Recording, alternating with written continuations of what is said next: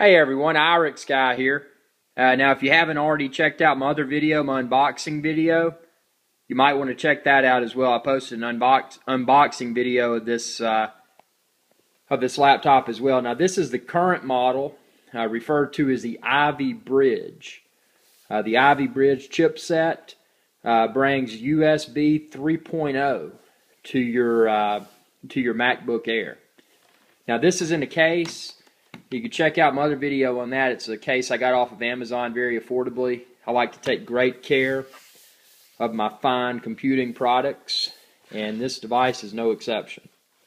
So let's get started with the technical review. I'm going to address some very technical items as well as some very basic items. Now this video is geared towards anyone that's considering the purchase of a new computer. Maybe you need a desktop, maybe you need a laptop. Maybe you need an ultra lightweight and ultra thin laptop such as this MacBook Air. And what are the advantages and the disadvantages? Well, for starters, as you can see, this thing in this case, this M-cover case that I put on, it looks really cool. This doesn't add a lot of thickness to the laptop, but it definitely adds a little bit. So it's something you may or may not opt for with your own MacBook. So looking at the top, of course, on your Apple, you've got your Apple logo that'll light up when it's powered on. On the left side of the device, and this is if you were looking at the screen, you've got to the leftmost right there, you've got your new Mac. Oh! See, it's important to put this thing in a case. On the left side, you've got your new Magsafe power adapter. And I've got that over here so you can see what it looks like. It's got a connector on this end. It's magnetic. One thing to point out, if you owned a previous generation, now this is the MacBook Air or MacBook Pro, prior to this new 2012 model, your MagSafe adapter is probably not the same form factor. Now Apple does offer a conversion kit to where you might be able to reuse your existing or extra power adapter with your new MacBook Air 2012. But just something worth pointing out. So that's that. Works really well. The good thing about the MagSafe is that if you're stumbling around your house and you fall into the wire, there's a good probability that your laptop will stay on the desk, your power cable will disconnect, and you probably won't damage your laptop. One of the greatest features of this new 2012 MacBook Air is the USB 3.0. USB 3.0 is a lot faster than the USB 2.0 that was present in the previous MacBook Air model.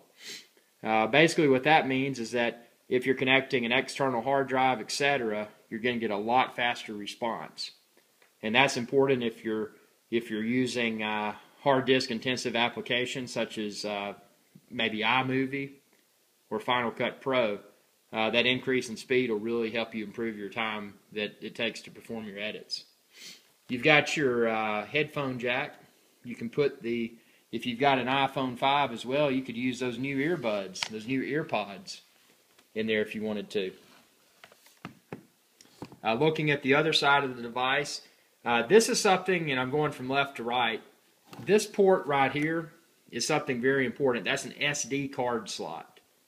And the primary reason I purchased this MacBook Air was to have an on-the-road, in-the-field device that I could import my photos to, make some quick edits, import my videos to, make some quick edits, and then ultimately take the MacBook Air home with me and then offload it to my network-attached storage device for long-term storage.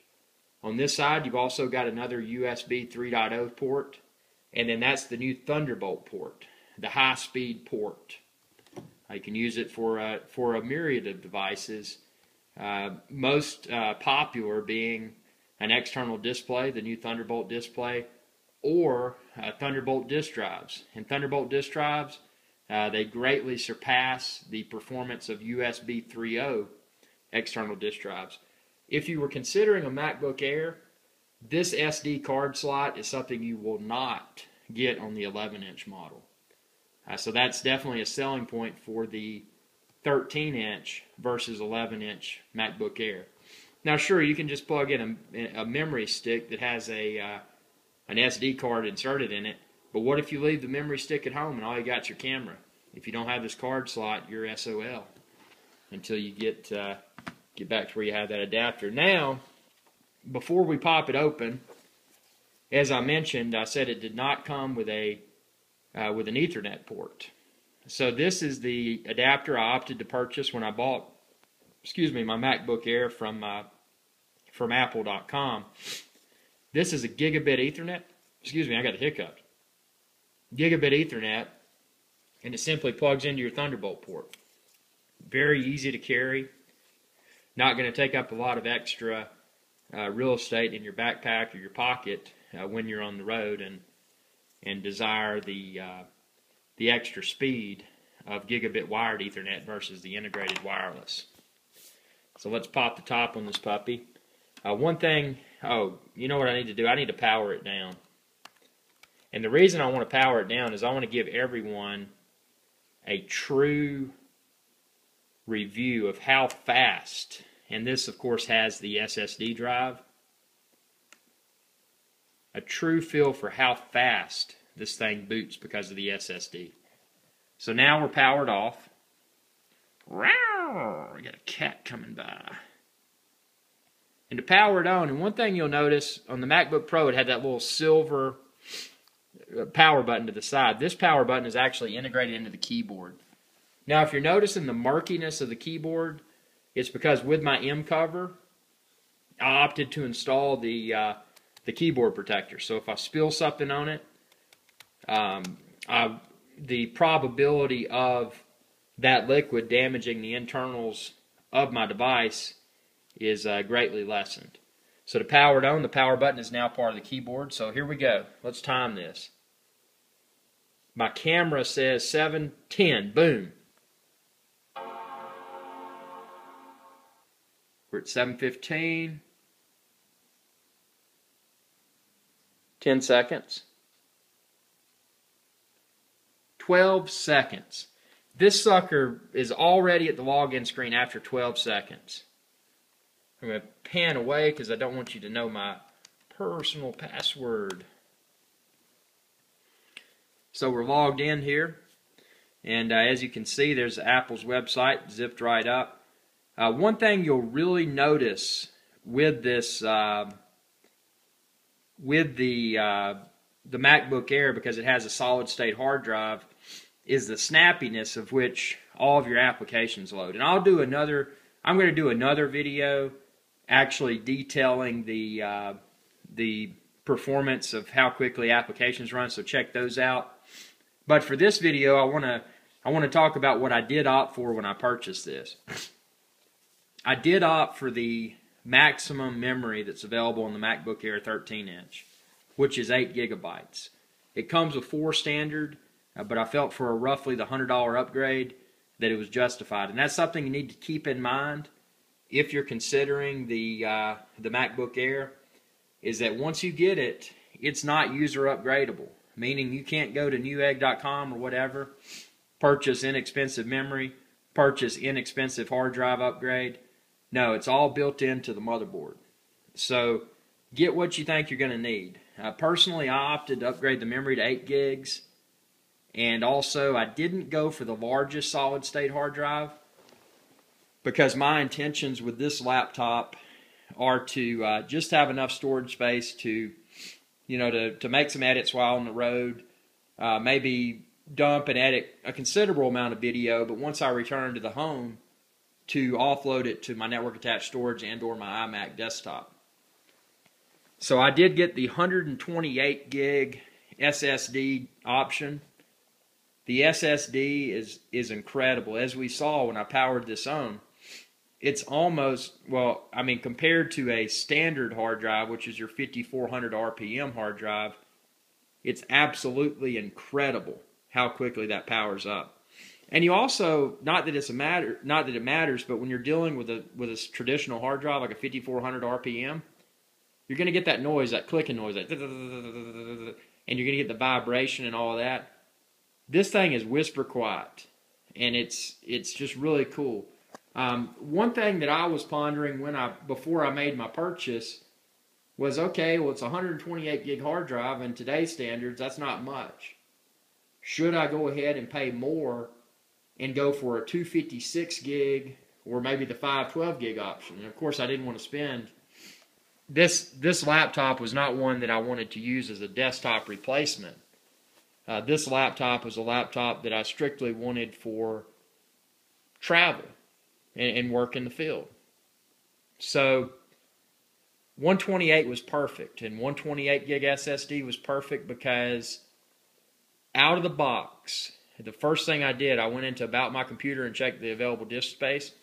It was right at about 100 gigs. So it came pre-installed with OS X Mountain Lion, came pre-installed with iLife. Of course, the installed version was not 100% updated. So I went to App Store, ran my updates.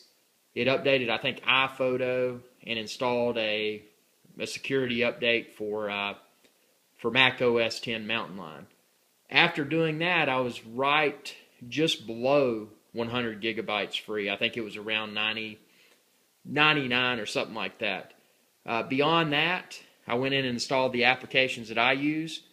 The apps that I use on this, I use Final Cut Pro 10, which is downloadable from Apple App Store, and Compressor 4, which is also available for download from Apple App Store. With all that installed, currently I have in the mid to low 90 gigabytes free range. And when you think about it, yeah, compared to a desktop computer with a few terabytes of storage, that's not much. But you got to take into consideration, what are you using this laptop for? If this is your desktop replacement laptop, it can work for you. And it can work for you from the standpoint that you could connect either an external USB 3.0 hard drive, external Thunderbolt hard drive, maybe connect it to your network and you've got a NAS, a network attached storage hard drive on your network. So you can put plenty of external storage into this. If the display is not big enough when you're working at home, you can connect it to an external Thunderbolt display. One thing that you're not going to get with this, if you're big, and when I mean big, I mean hardcore video editor, where you're editing gigs of HD video a day. If that's your primary intention and it's not your secondary computer, you're probably going to want to look at the iMac or the Mac Pro instead. Although this will do it, and it'll do a fine job, you're going to have to step away for an extended period of time while it performs that Final Cut Pro 10 rendering. So just a word from the wise there. And like I said, it does great. And because of the SSD, when you're in Final Cut Pro making the edits, I mean, it's silky smooth. But when you're actually rendering and exporting that video for upload to a site such as YouTube or rendering to burn to a Blu-ray or maybe a DVD, that's where it's going to slow you down.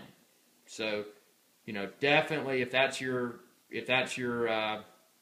purpose for purchasing this laptop, definitely consider an iMac or Mac Pro instead. And I wouldn't even, for video editing, for hardcore video editors, I wouldn't even recommend even the high-end MacBook Pro. And the reason being is that although those are snappier than this, they're still not going to be as lightning fast as your iMac or MacBook Pro desktop line. But all in all, I mean, I am 100% satisfied with this purchase. And I know there's a lot of people out there saying, oh man, those new MacBook Airs and those new MacBook Pros that are, that have the solid state hard drive and the memory integrated, if one thing messes up, then you got to redo the whole thing. Well, that's true.